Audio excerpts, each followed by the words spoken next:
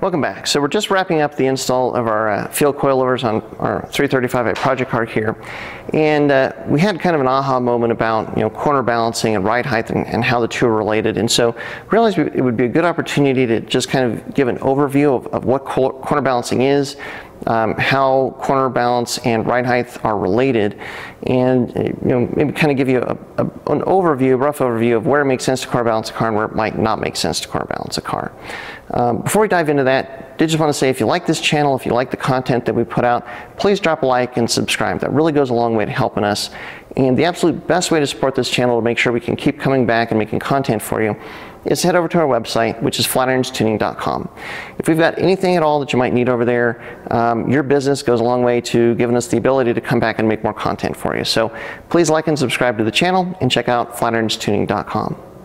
So basically what happened with this car was before we bolted the struts on, we kind of gave it an eyeball approximation, bolted everything on the car, put it down on the ground for the first time, and saw that the front suspension was about 1.5 inches too high and the rear suspension was about 1/2 inch too low.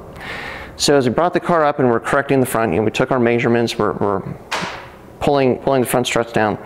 We were about to jump on the rears and change the ride height there, and we realized, let's put the car back on the ground. Let's make sure that our rear measurements are correct before we go on and tinker there. And what we saw was, sure enough, the front had come down 1.5 inches. That was right.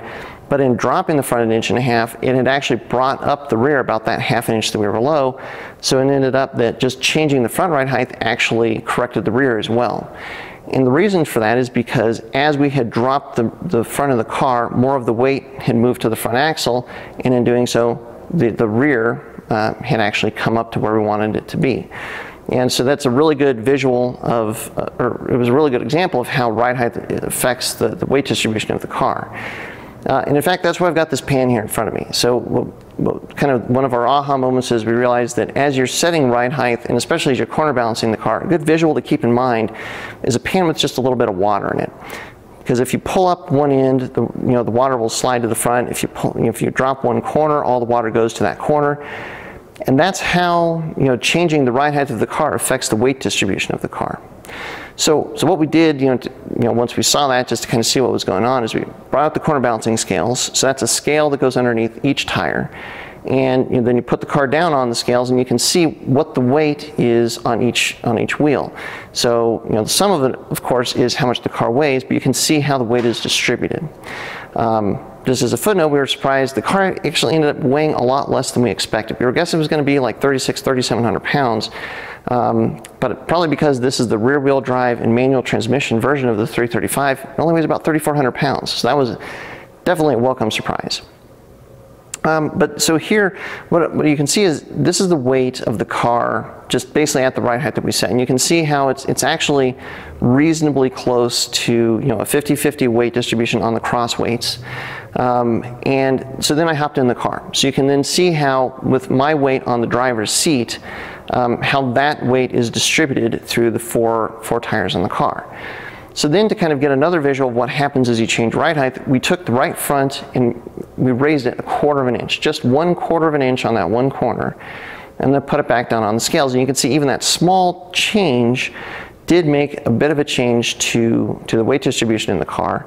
And then I hop back in the driver's seat. And again, you can see that small change up front made a change with how the driver's weight is then distributed through the car. So that's what's going on with the ride height and the weight distribution, and that's where corner balancing comes in. The reason you would corner balance a car is to make sure that you've got the same weight distribution on each diagonal, so that as you're going through a left corner and a right corner, you're going to get as close to the same behavior, as close to the same weight transfer as possible. That's what gives you the most predictable handling in the vehicle.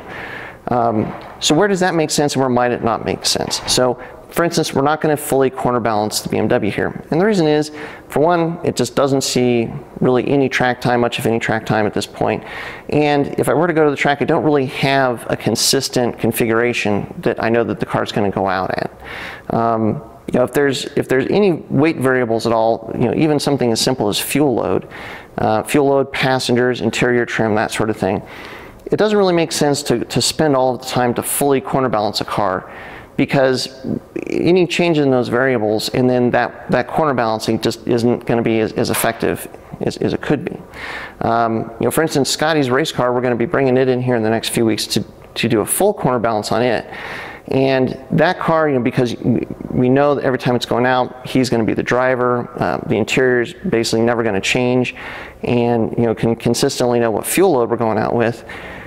That's where the corner balancing makes sense. Because it's going to be a repeatable weight setup. That's where spending the time to optimize that setup of the car.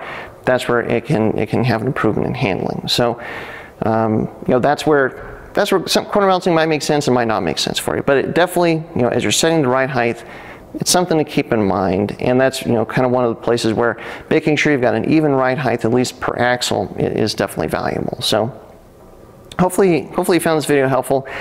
If you did, please do drop a like and subscribe. We really appreciate it. And as always, stay tuned with Flatirons Tuning.